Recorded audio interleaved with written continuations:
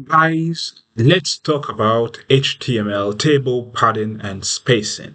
Okay, so in this video, we are going to talk about how you can add padding and spacing to your HTML table. So HTML tables can adjust the padding inside the cells and also the space between the cells as well. So let's start by talking about how to add padding to your HTML table cells.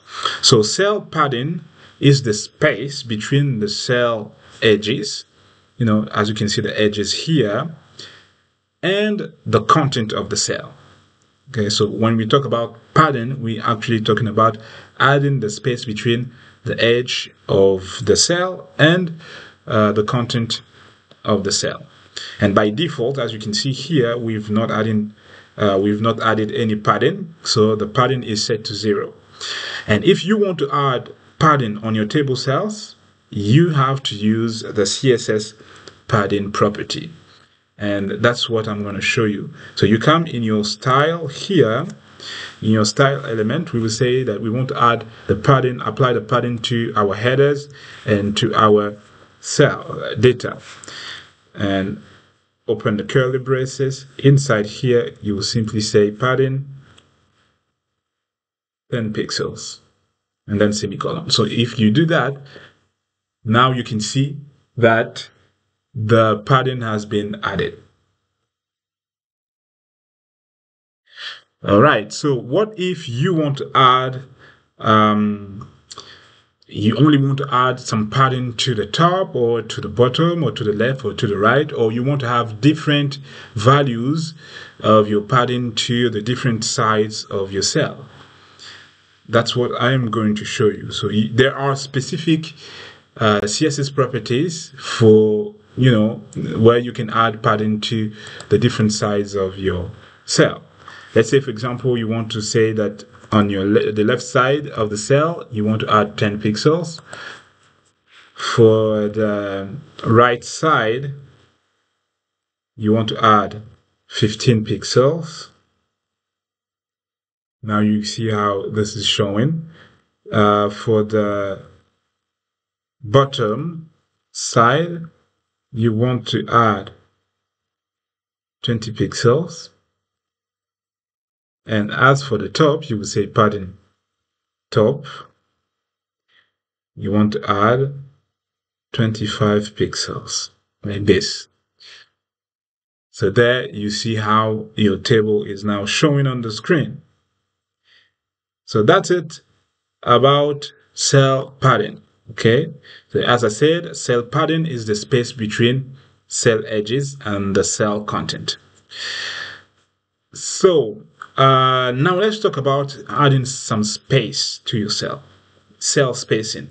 So cell spacing is actually the space between each cell.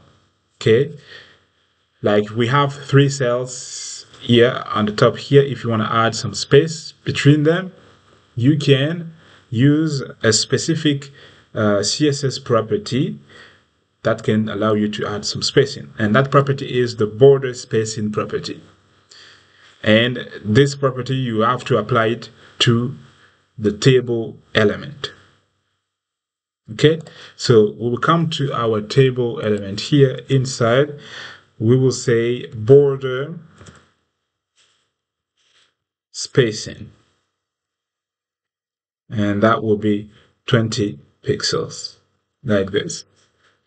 So now nothing will happen simply because we are using this border collapse here.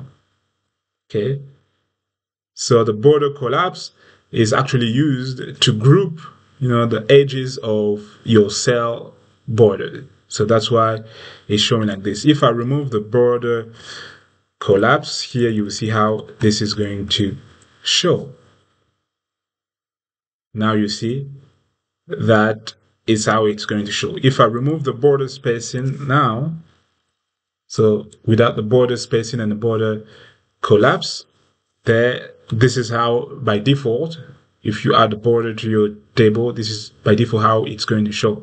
But if you say border collapse, this is going to group, the edges of your cell borders. So now let's add the border spacing here. If you add your border spacing, this is actually going to increase, the space between the two cells. So that's actually what I wanted to show you about table, HTML table padding and HTML table spacing. I hope this video was informative. If you have any question, feel free to write that in the comment section, and don't forget to subscribe. Let's meet in the next video.